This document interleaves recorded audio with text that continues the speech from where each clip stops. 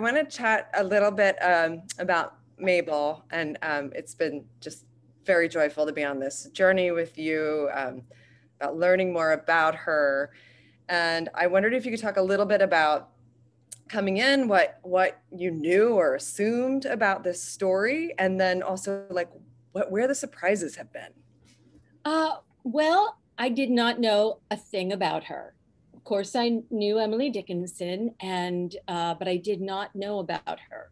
And what I find so surprising is the controversy that was then and boy continues now, right up to the present moment with Dickinson scholars, and seems like people are in two camps. And of course, I am solidly in Camp Mabel after learning so much about her.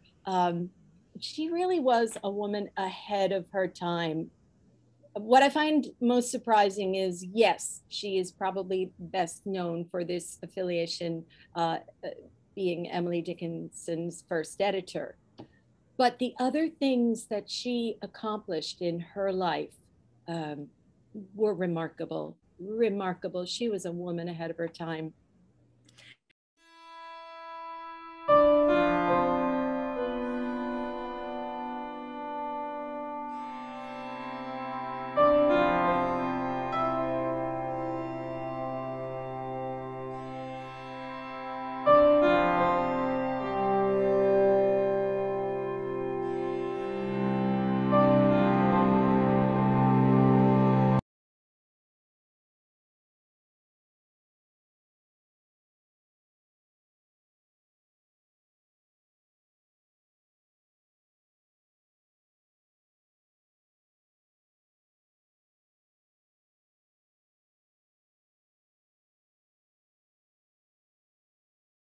Um,